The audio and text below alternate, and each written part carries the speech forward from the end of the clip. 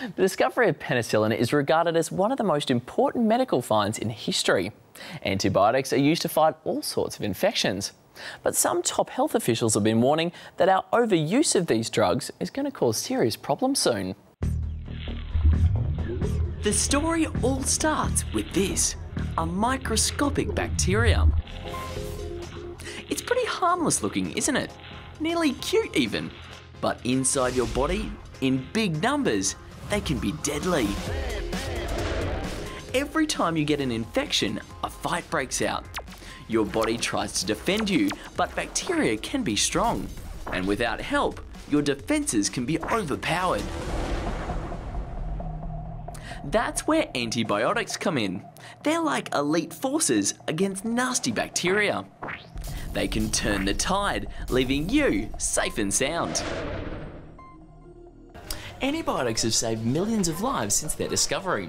All it takes is a trip to the pharmacy and a few pills. It's so easy, you can forget what a life-changing discovery they really were. Before antibiotics, people could die from simple things we wouldn't think twice about, like an infection from a bad cut. Then in 1928, a discovery was made by accident.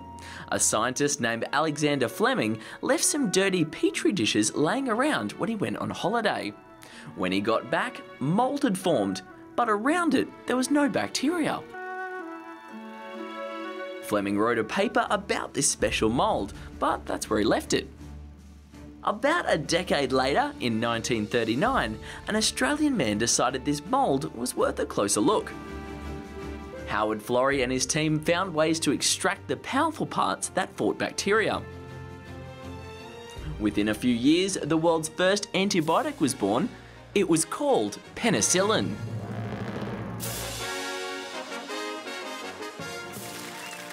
These days, there are many different types of antibiotics. 22 million prescriptions are filled each year in Australia.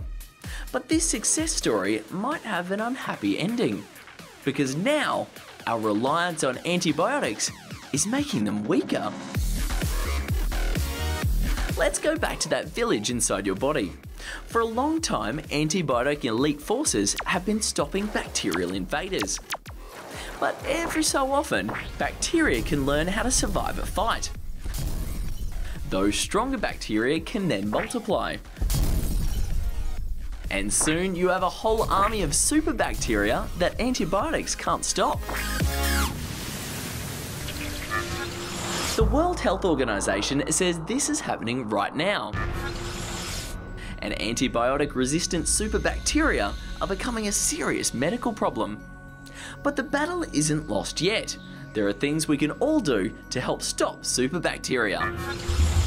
First, don't get antibiotics if you don't need them. Most normal colds are caused by viruses, not bacteria, so antibiotics are useless against them. Second, if you do need antibiotics, take the whole course you're given. If you stop early when you're feeling better, it can leave some resistant bacteria floating around. And finally, don't take any antibiotics that you weren't prescribed. Each type is for a specific purpose, and taking the wrong type can just train bacteria to be resistant without helping you feel better. So that's what you can do to help in the fight against superbacteria.